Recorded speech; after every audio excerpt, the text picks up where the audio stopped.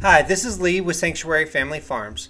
The verse I'm going to share today is one of the foundational verses of salvation. John 3:16 reads, "For God so loved the world that he gave his only begotten Son, that whosoever believeth in him should not perish, but have everlasting life." When I think about this verse, one of the first things that comes to my mind is the crucifixion of Christ. But if I stop and really ponder this verse, it says so much more. It's about relationship and choice. God so loved the world. Why wouldn't he?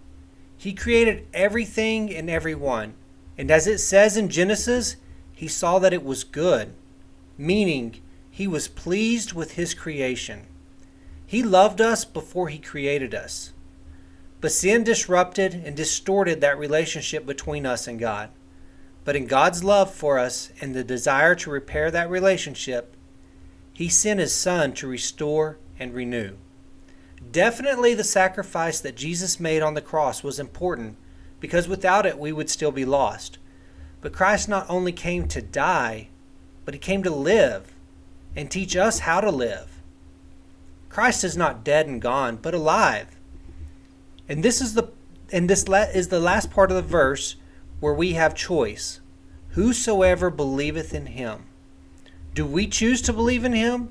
Do we choose to follow the teachings of Christ? Do we choose to live in Christ, through Christ, and for Christ? We can see how much God loves us. How much do we love him? I pray we all have the strength to live the love we proclaim for our Lord. Have a blessed day.